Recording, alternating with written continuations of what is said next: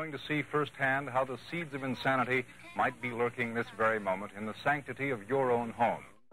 Through the 1960s, the medical establishment blamed parents for their children's schizophrenia. They said, well, it's your fault, you know, it's an overprotective mother and a disinterested father. After 40 years, it still hurts. But some courageous parents challenged the system and fought back. We just decided that it would make some impression, a bunch of fairly normal parents fighting for our children. Family activism rocks the halls of psychiatry in When Medicine Got It Wrong.